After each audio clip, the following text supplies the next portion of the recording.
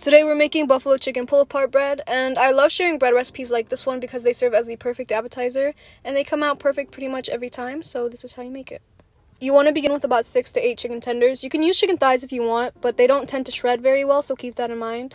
And then you're going to add in all of your seasonings, as well as a 1/3 cup of olive oil. Make sure everything's nice and coated, and then you're going to set it to the side.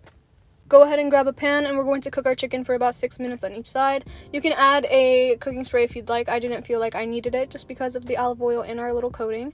But once your chicken is fully cooked, you want to go ahead and add it to a mixer, and we're going to shred it this way. It's so much easier, and it shreds the chicken in like 2 seconds. Now to our shredded chicken, we're going to add a 1/2 cup of buffalo sauce, 2 tablespoons of vinegar, as well as 6 tablespoons of melted butter, and set it to the side. Now for our dough, we're going to add 1 cup of warm water, 1 tablespoon of active dry yeast, 2 tablespoons of sugar, as well as 1 cup of AP flour. Mix everything together and let it rest for 10 minutes. And then after 10 minutes, you're going to add in the rest of your ingredients.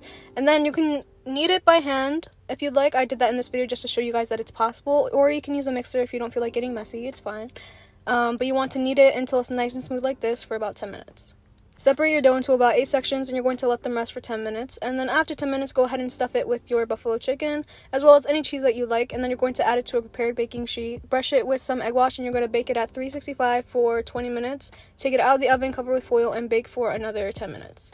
Also, while my bread was baking, I went ahead and mixed up this little butter mixture. I'll have everything on the screen for you guys, but you basically just want to lather it on once it's fresh out of the oven, and you're done.